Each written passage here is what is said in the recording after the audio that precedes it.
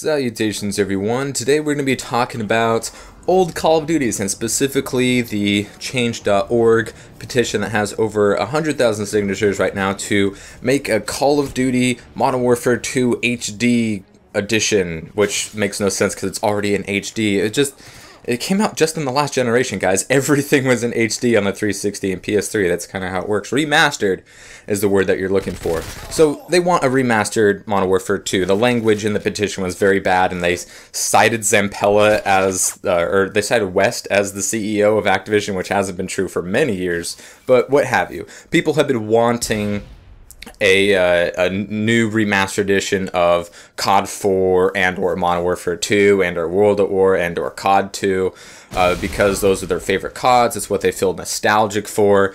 The nostalgia factor is big with gamers. We have had a lot of different HD remastered things like with the Halo collection and with like Wind Waker and DuckTales. You know, the older something is, the more people have nostalgia for it, and the more people that played it during that heyday, the more that they feel passionate about it. And Modern Warfare 2 was not the COD that put the game on the map, but it definitely exploded its multiplayer and made it into the yearly juggernaut that it is now.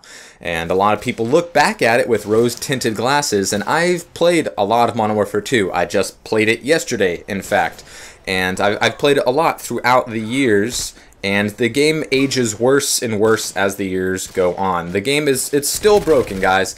It's hacked, you know, to all hell, of course, has been, you know, since it was in its heyday, and it still has all the problems that it had before. Oh, but if we remaster it, we can make the changes. Really? They're gonna have someone, one of these, probably one of the 3 COD developers, because there's a 3-year cycle now, so, you know, everyone needs to be working on their next game because of, you know, the demands that a new generation title demands from a developer. So who's going to be making this game? Let's say it's one of the 3, or they get a new company on board whatsoever. You think they're going to go in, remaster Modern Warfare 2 or COD 4 or what have you, and make all of the necessary changes as well? If they were to remaster Modern Warfare 2, they would have to get rid of, you know, all the death streaks. They'd have to get rid of, Danger Close. They'd have to get rid of One Man Army. They'd have to get rid of noob tubes. They'd have to get rid of spawn trapping. They have to get rid of spawn killing. They have to get rid of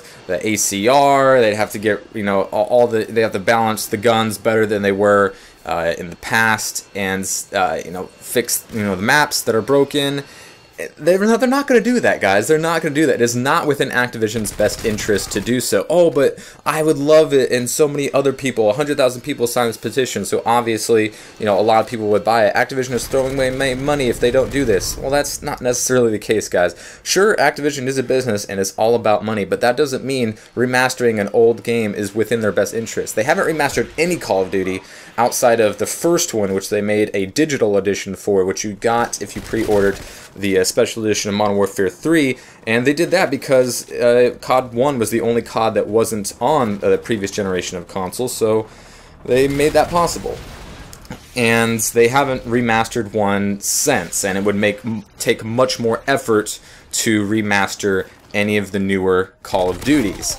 Just because, you know, the amount of graphical intensity and the work that would put in to, you know, give it a fresher face and make it work at least as well as it did in the past, hopefully if not better if they were to decide to do so.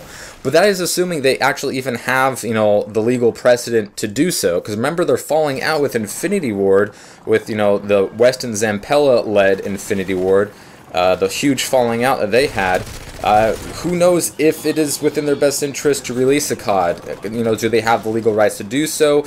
Probably, but it is that within their best interest, because, you know, they probably have to pay royalties to the old, you know, CEO and producers of, you know, the older Call of Duty games that all of you guys love so much, and that's not within their best interest to do so. They don't want to have to pay people that they had a falling out with. That makes sense to me. It should make sense to you, and I just don't think it's going to happen. They're just, you know, there might be a couple obstacles in the way, but even so, if there weren't, there's other things that you have to take into account for. COD is a 3-year development cycle. They're always focused on the new COD. They wouldn't split up all the attention and the profits with an older HD remastered collection or release. They just wouldn't do that.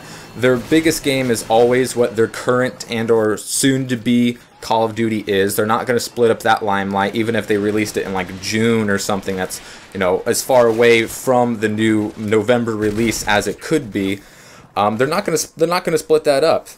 They want to, you know, push forward their current COD because that's the one that's always going to be the most populated. That's always the one that's going to be selling the most.